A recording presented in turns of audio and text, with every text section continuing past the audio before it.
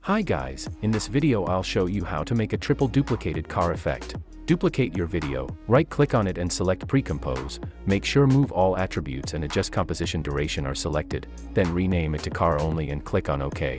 Now grab Roto Brush tool and double-click on Car Only layer, make a perfect selection of the car. Once you've finished selecting, click on Freeze button. As the freezing's finished, go back to Composition.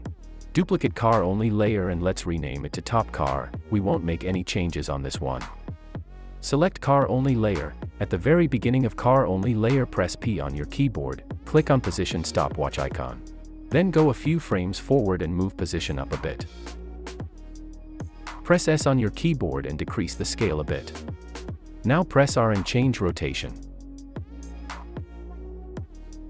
Press P again and adjust position until we don't see the car edges.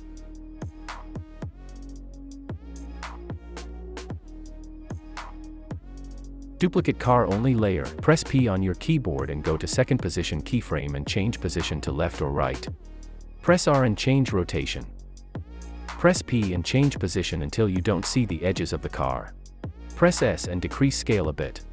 Duplicate Car Only layer one more time and do the same, change position, rotation and scale. Once you've finished, enable motion blur on Car Only layers. Select all position keyframes and press F9 on your keyboard.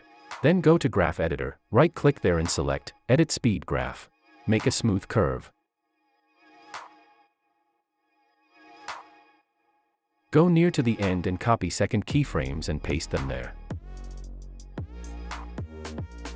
Now go a few frames forward and change position of Car Only layers all the way up.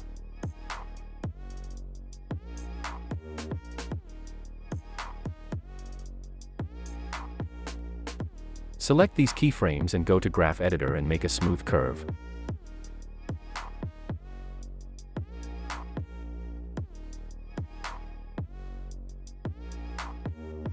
Cool, let's add shake effect. First of all, select all layers and pre-compose them into one layer. At the very beginning of the layer, add Twitch plugin. Change amount to 20. Change speed to 10.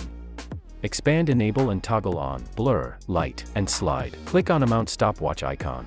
Then go a few frames forward and change amount to 0. Hope this video was helpful. Thanks for watching and like the video please.